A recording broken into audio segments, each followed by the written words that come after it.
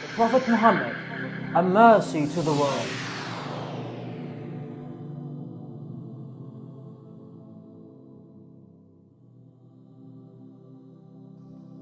The Apostle of God was a supreme example in abstinence.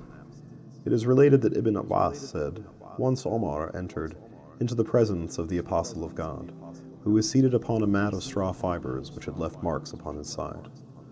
Omar said, "O Prophet of God, it would be better if you got a couch for yourself." He said, "What have I got to do with this mundane world? As far as myself and this world are concerned, I am like a rider who has traveled on a hot summer's day and taken shade below a tree for an hour or so, and then left it and continued his journey." Ibn Abbas also said, "The Apostle of God used to go without eating every other night, and his family could find nothing to eat. Most of their bread was of barley."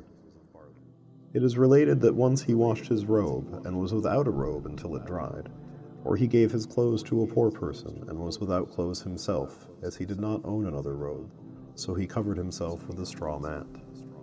In certain commentaries on the Quran, it is said that the meaning of God's words, Taha, "We sent not this Quran down upon you so that you might become distressed," is that you are not required to be so harsh with yourself, to the extent that you don't have more than one set of clothes to your name, so that when you give your clothes to a poor person or wash your clothes that you are without them, or have to cover yourself with straw matting.